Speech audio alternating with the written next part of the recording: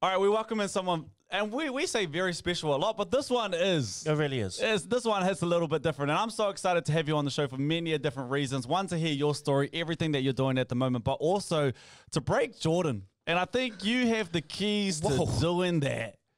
I think you can do it better than anyone else. Guys, we welcome onto the show today, Katelyn Vaha'akolo. Welcome into the show. Welcome to my little sister. Yeah. Now, you have, like, the most amazing story. Congrats. Like, you're doing everything. Yes, I love it already. Well, you guys, if you can see the eyes in here, I love it. But instead of us telling your story, do you want to just give us, like, a 20-second debrief on what you before do? we get into that, why don't we do quick fire questions? Just to warm up. Okay. And then we'll get into her story. Okay, 100%. say this. So, yes, this is my little sister. Kia ora. And, but she's just my sister now because she can probably run me over. Facts. So every interview, we're just going to start with some kind of quick fire questions. It's kind of called like the concept of meet me on the 5. you know? Okay.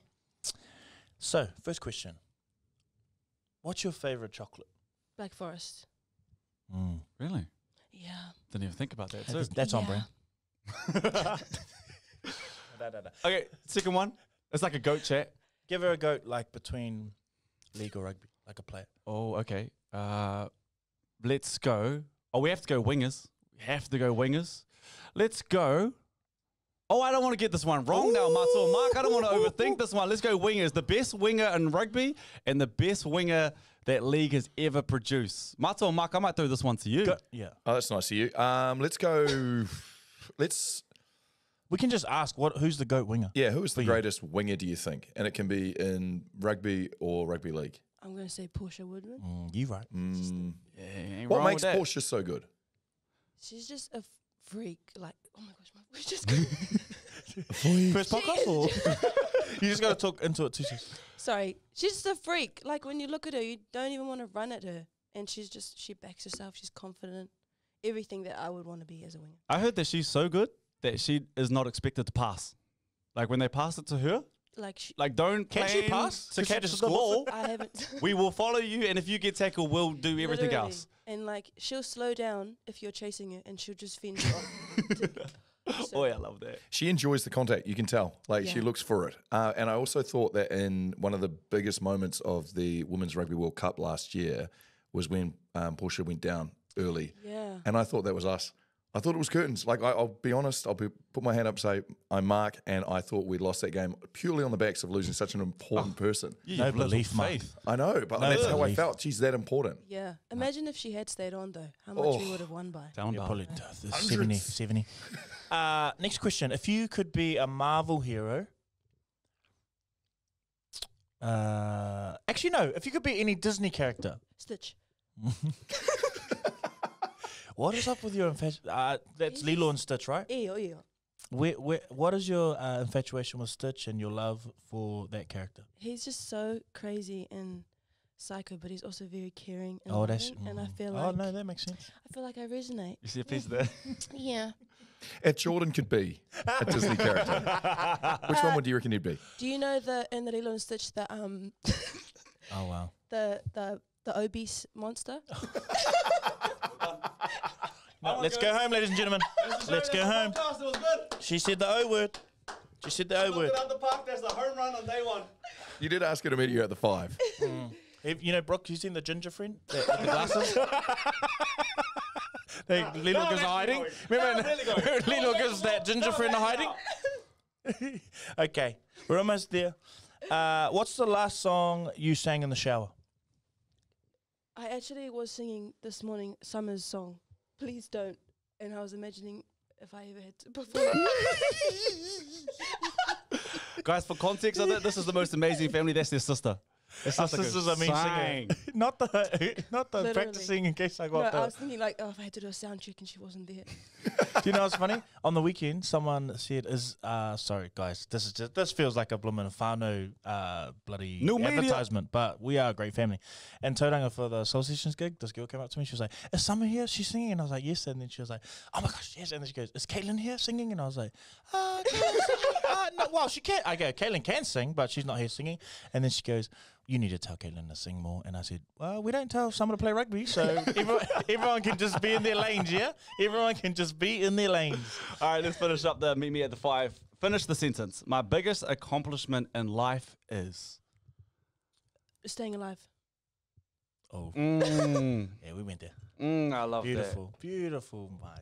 Sis. that. Oh, I can't wait till we Let's get go. here. Can't wait till we get Those here. truthful ones.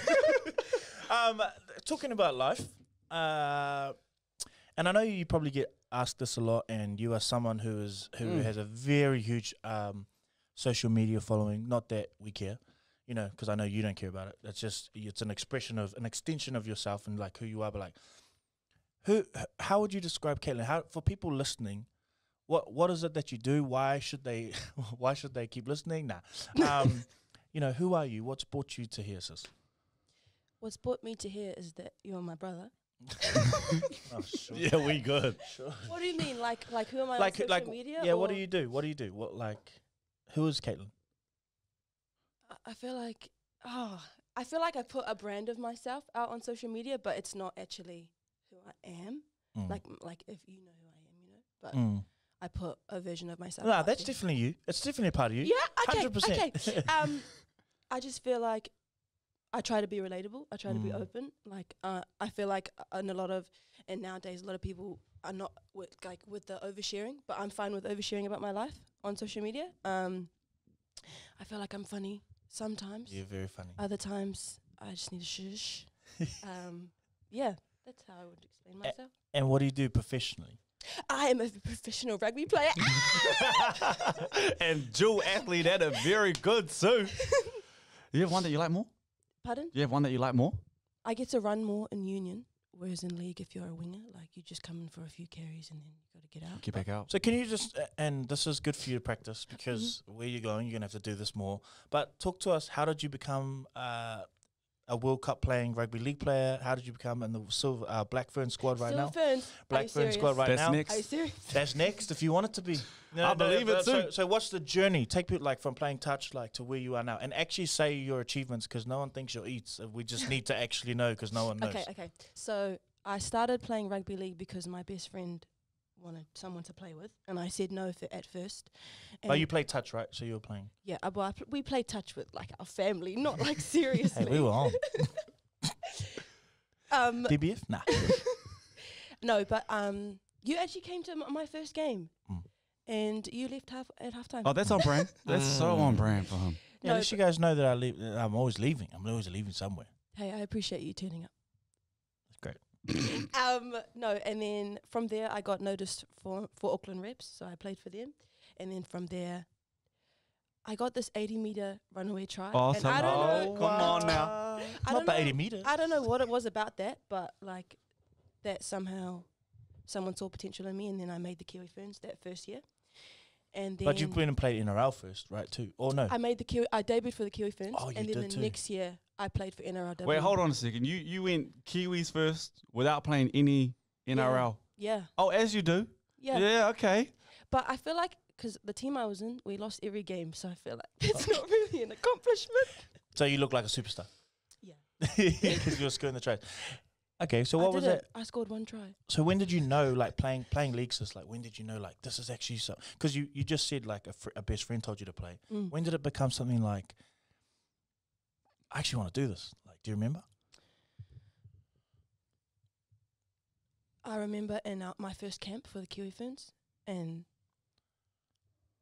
did you guys know Honey Hirami? Oh, Yes. do we? She was my she's my favorite. Yeah, I don't know who she was, but she was my center, and I remember. She done a couple things. So I didn't know her at the time. I don't get your Yes. inside jokes. No. No, but then I remember I was on the training field with her, and I was yelling at her. And I Oh. know. She actually said Oh, on like wow. a show that I was yelling at her.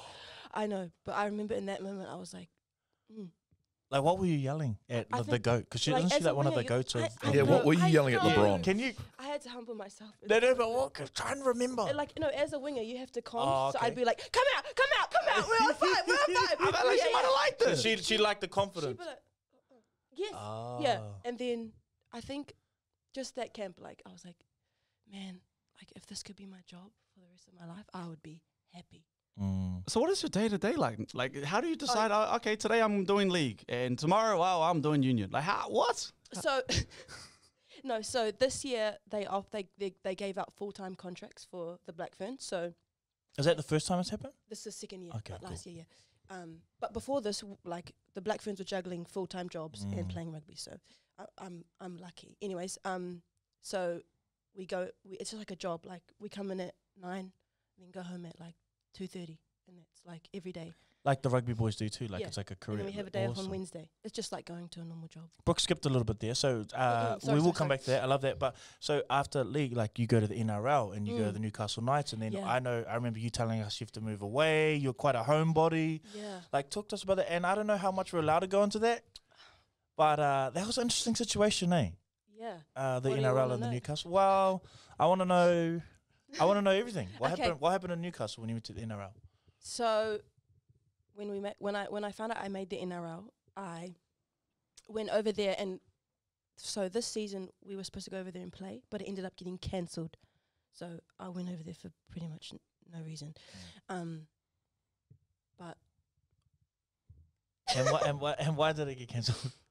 because of COVID. But you know, when it first started, when everyone had to go in MIQ and you had to get on the waiting list to come back home, and you had to, we had no guarantee of when we were coming home. So I remember you didn't really have a good season, or were able to have a season because of COVID. And then your next goal was to make the World Cup team, which was in London. yes. And so how did you do that, and how was that experience? So I ended up going back before the World Cup to Aussie because we ended up having our season, and I didn't actually do that well there, to be honest.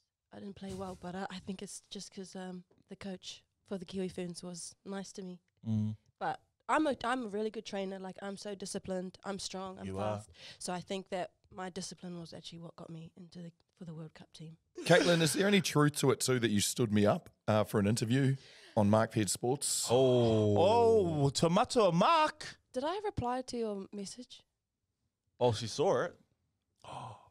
I remember speaking to, is her name Savannah? Savannah's your media rep for New Zealand Rugby League. Yeah, and then Mark, I don't take know that what aggressive happened. out of you. I'm Hey, joking. that's I'm what I joking. heard that. It was a punch. No, it wasn't I'm on here now. you. It definitely wasn't on you. It wasn't on you. I was Sorry just being about that. silly. I don't know how to respond. How do you That's find good. it? That's good media report.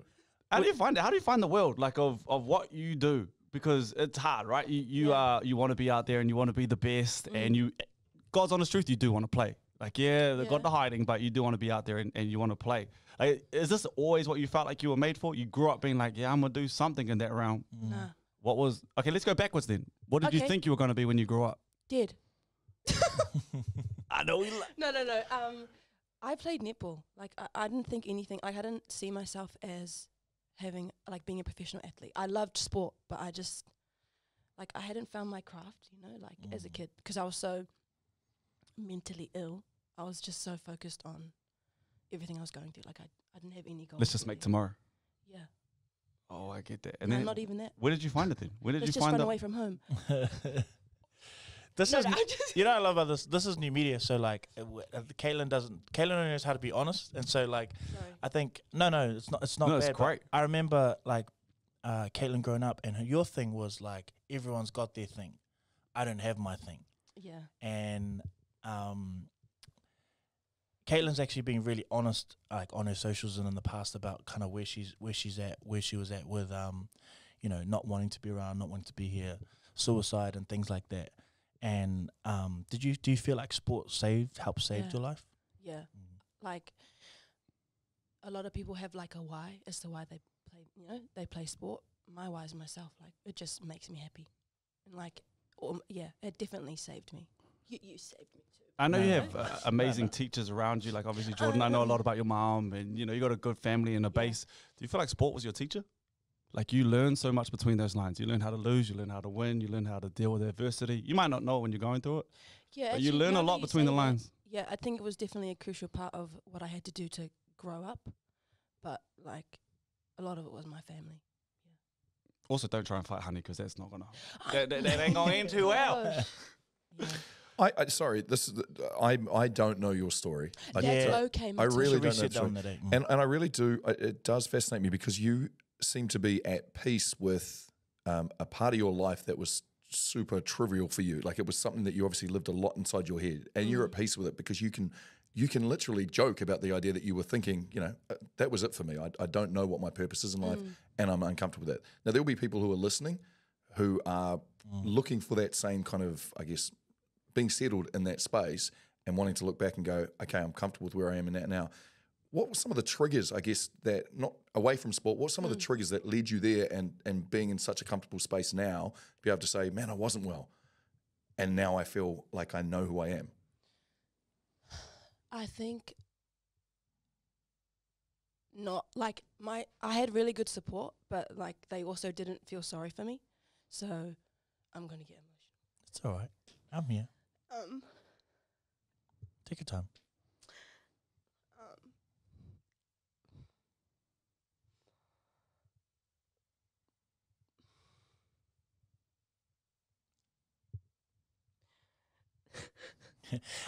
Fuck.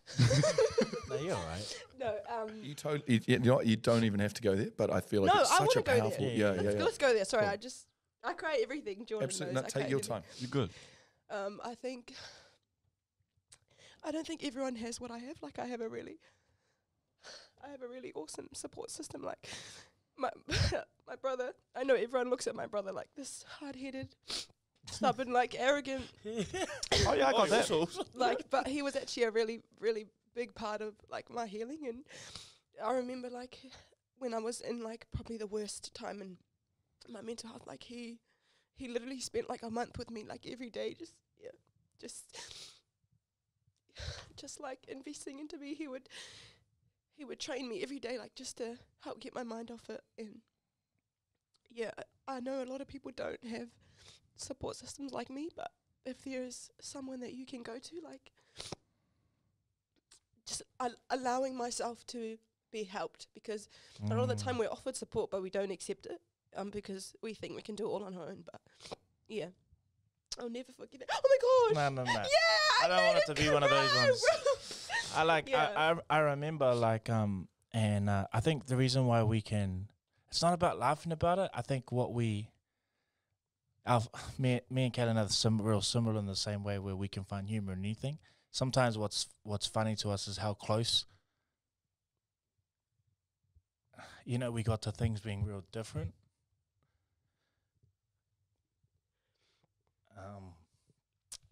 This new media, I didn't think I had my sister on talking about this one day, but like what I want to say is like there are people who maybe like are in the same exact position, where someone you love is like going through something, and I remember just like Katelyn, just her thing was like, I don't have a thing. Like, I don't know how I can get a thing. And sport came along, and changed her life, but like she's stuck in there. Like that you said something so beautiful, like you allowed yourself to just a tiny bit, you gave like an inch of just like, I might just believe you that it's going to be okay. I might just believe that you believe in me. And I know my sister got that. I know she knew she came from a support system. I know that she knew that she came from people who loved her. But when you're in it, you can't hear it. And Katelyn, you and I have talked about this. It wasn't just me. I just happened to play a role at that time. And yes, but we're aware like there's so many other people that help support. But I watched Katelyn after she decided that. Then I watched her work her ass off. Like Katelyn is a completely different person to when it was just like playing touch and having fun. She dedicated herself. She went to training. It was like, you knew too, KDA. Like, I might not be the skillful player, or I might not know the game, but I want to be the fastest, or I'm gonna try and run till I'm exhausted. And so you can talk now, but like that's how I felt. Like watching your journey is sobering to me, because I remember like when we weren't going to get here, and we just like got it stuck out the mud together. But like, do you feel like how you've been so open about your journey, how other people, particularly women, have asked you about it and about your journey and things like that? Like, how have you found that?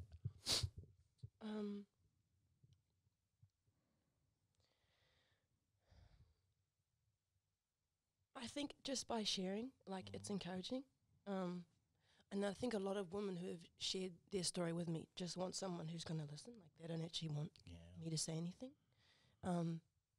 But the biggest thing, like that I learned in that chapter in my life was allowing people to help me. Like it was actually up to me. It wasn't up to anyone else.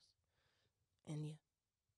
This is the first time I've never once longed for a brother or a sister. This is the first time I'm watching this and I'm like, this is the most special bond that I have seen. He has never ever cried when I've gotten emotional in my speeches or whatever. He's never ever cried. But I cry. You've seen me cry heaps. Should we celebrate? Yeah, I told you like a hard nut. So like, I told seen me you. cry heaps. But yeah, I think we didn't. You know, there was definitely a journey, Katelyn. And for those listening, I think that Katelyn's what's hard now in this room is Katelyn. She doesn't always fill the space because there's so much assumed knowledge in this room. And everyone, if you're listening to this, it's not that Katelyn's not a good communicator. It's just like. This is part of her story, but she's sitting opposite me, so she's like, "Why do I need to tell anyone? Like, you can." And I can see the eyes that stop looking at Jordan and just look to a Marc. Hey, yeah, look, what I just heard then and what I just witnessed and with you, Brook, on the idea of having a sibling. Let's say how my sibling, this is such an awesome, beautiful, close bond that you both have and your family has created. It's a tribute to both your parents and you guys as a family that you, Jordan, you went on that journey, and Katelyn, you were brave enough to take that journey, and you guys can sit here and talk about it today. And it is important to share the story because there are people. We have to remember there are people who will be listening to this who do need to reach out to a brother or a sister or a friend and be like, let's do this. Let's go on this journey together. And it was so cool to just, I can get goosebumps just even talking about it. Facts. But yeah, I just want to say too, like Katie, like if you can, like I think it's so easy to listen to these conversations on the other side of it. Mm-hmm. But do you ever reflect on and remembering like what that felt like back then and being where you are now, and what has that taught you, and what do you kind of keep in perspective, and what do you try and share with other people? What do you share? What do I share?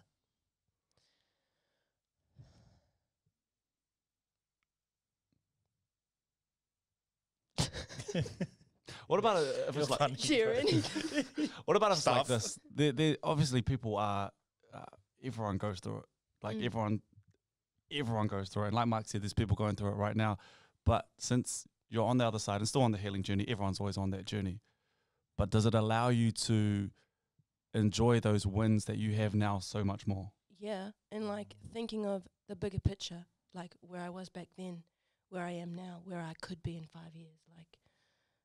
And if anyone can like relate to what I've been through, just like imagine how far you could come if you did let someone help you, or if you did just like have that little bit of hope, which I didn't have if it wasn't for my family or if it wasn't for sport. That's so beautiful. Where do you want to take this thing now? Now that you're here, now that you're in this position, like, oi, she's. I don't like using the word equivalent because it doesn't need to be equivalent to the male role, but like you're a black phone, like you're a full-on professional. We good. I hope we good. Like, how does that feel, Susan? Like, where do you want to take this? What would you like to do with sport? I want to go to the Olympics. Like that is my ultimate dream. Sevens? Or Yeah, I want to go for sevens. I went to a camp like just before I went to my first camp for the Black Ferns 15s, and like I was on the field and I was like, this is what I want to do for the rest of my life. I feel like I had this moment like, you're going to do it. Yeah, I believe I can do it too. Like, that's what's so special about this is like, I know I can do it. Oh, the Olympics is pretty bloody cool. Yeah. Can we go to, I know it wasn't necessarily, and forgive me if I'm wrong, but I forgive you. you went on a real journey with finding about your culture and you went full immersion. Like, tell us about you embracing that Māori side and leading hakas and teaching people in camps. Totally. Like, you went there and you did it. Like, how has that changed you? So we didn't grow up speaking Māori. Like, we weren't brought up around it, and that wasn't anyone's fault. But I felt like as an adult, it was my responsibility to learn my whakapapa. Or So that was your why to learn? Yeah. Yeah. Yeah. And just to do something that connected me back to where I came from, because we had no idea. And so But- actually he hooked me up. Like the one I went to is called Te Wananga Takiura, and it's really hard. Like there's a massive waiting list. But somehow Jordan, with his connections, Nah, don't say that. People might start thinking I'm actually a good person. Stop that. You go for a couple people. no, but he got me. He got me like in on like I think it was the day before you told me like I got you in, just go. Our tupuna was working. Shush. The stars align and you're good. Shut up. Anyway, stuff all that. So when you got into it, Yes. And then I spent a year there. But so the rule was you could speak for a week in English, and then for the rest of that you just had to. So you were basically forced to learn, so you could know what was going on. And like I would like that every week I'd come in, and I obviously didn't. I knew like ko Katelyn tōku ingoa, ka pai whānau, all that, but I didn't know anything else. And our teacher would just speak to us in Māori, and we'd just have to like figure it out. And so we didn't have any like writing practicals, but we would have to. Our assessment at the end of each term was we had to speak for a certain amount of time in just te reo Māori. And so I started off with 8 minutes, and then by the end of the year I could speak an hour in full Māori to my class. Wow. and like can you that- still kōrero now? I. I feel like you do a great job of controlling your narratives and controlling your. They say that people who try and control you don't control their own life. Where I feel like you're not trying to control anybody else. You move to the beat of your own drum. It's taken a long time to get here, but I imagine you are, and your brother is. But be very proud of yourself too. I am. Thank you. How did learning the language change your worldview, or like about things about yourself? Honestly, like probably the biggest one was just to let go of my shame. Like not even just in my culture, but in everything. Like I feel like every day I'm learning, and being in that environment, you're literally like a baby. Like you're learning how to do things. And Wait, so learning te reo Māori helped you with letting go of all types of shame. yeah, Can you unpack that a little bit more? just like every day you're evolving. Like every day I'm learning new Māori words, and every day I'm learning new things about myself. And like te ao Māori is so spiritual, and it's so like nothing's really based on like colonized perceptions. So for me it was just like, because I had to do an assessment and I had to speak for a certain time in Māori, I had to just drop all my shame. Like I just had to be vulnerable, be okay if I got it wrong. Otherwise I would fail my assessment. So yeah, that if anything like I could take away from that year was just like letting go of shame and letting myself get it wrong. Fail. Yeah, letting myself like Okay, we can't swear on this. I love sorry, that. F up. Love that. Do you have and you're both actually really good on it. How do you feel about socials? What do you mean? Like, there's such a there's such a persona with socials. It's a highlight reel. You give like different parts and who you are, but you're very, very good at it. And both of you are amazing. You're funny on socials. It's about Katelyn. She's great. You're right. You are great on socials. Sorry, Katelyn. But I guess even with all the learning that you have done as well, does that make you feel more comfortable when you're on socials, when you see other people on socials? And you're at a different age to us too. Like, good point. Yeah, like very good point. Like you're a little bit younger and we're older and we're kind of at the tail end of it. I'm 48. But But socials and that big like umbrella cloud that comes with it. Does it make you feel like, or you're cool with it? No, there's like, I feel like I'm as open as I want people to think I am. Okay. But because I started getting a platform when I was like 18, and at that time in my life, I was like just sharing everything. I remember. Honestly. And I like had no wisdom. Oh, shush. He would reply to my stories and be like, why are you posting this? Like, Oh no, it does same to I'll me. be like, be for real. Yeah. Your one's like something else. Hey, leave it, man. No, but over time, like I've had to learn like what to put out there.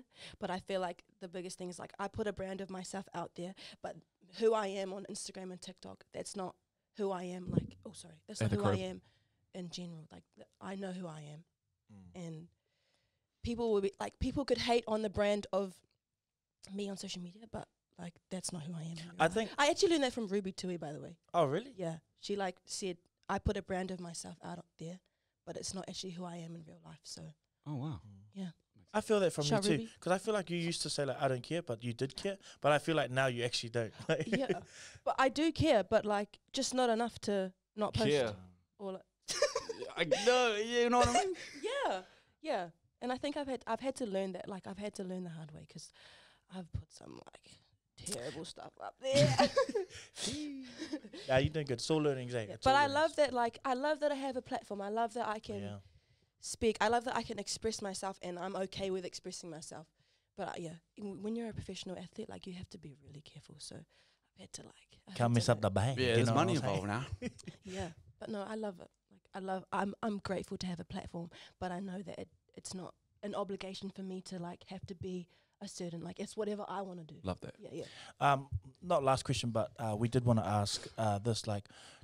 What are your thoughts on professional women's sport? We had a chat about it the other week in terms of Brook had a very interesting which I felt got taken the wrong way, and I got backlash for it. But we can go over it again. No, there's so much conversation, and almost between men and women's sport, it can get political, and people have an opinion into that.